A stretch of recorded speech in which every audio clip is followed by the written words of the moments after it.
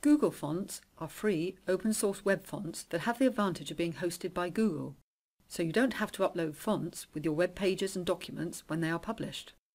The visitor's browser will automatically fetch the fonts from Google's servers.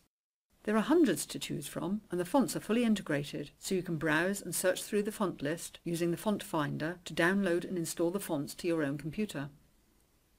To start using Google Fonts, simply click Add on the font menu to display the font finder. You can search for fonts by typing the font name into the search box, or else scroll down through the list to find a suitable font. Narrow your search by selecting font styles from the checkbox lists on the left here, and use the live preview slider to see the fonts displayed at different sizes. Click on your chosen font and you will be asked if you want to download and install the selected font.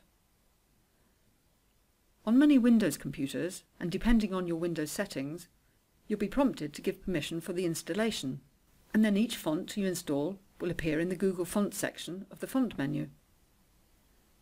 Of course, you don't have to use the fonts exclusively for web pages. Because the fonts are true type, they can also be used by any print document, a PDF for example. Note that some browsers do not render Google Fonts as effectively as others, so it's always a good idea to test your web pages with a variety of browsers to ensure the font quality is acceptable.